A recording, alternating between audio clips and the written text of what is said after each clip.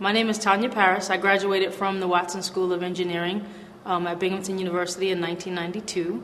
I'm currently a vice president at Goldman Sachs in New York, and I manage a team of about 40 global Java, C++, C# developers.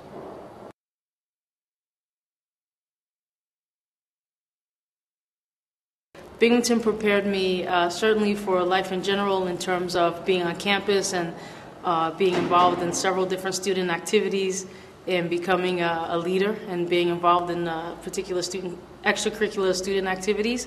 For the work world, certainly academically, it prepared me for graduate school, which I attended University of Pennsylvania, and subsequently prepared me for the work world both at Morgan Stanley and at Goldman Sachs.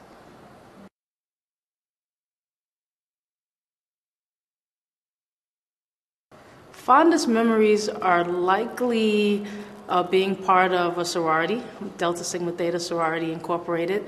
I pledged when I was a sophomore, and it's a public service sorority, a public service organization, and most of the activities were around philanthropic things, making sure that things went well in the community and also on campus.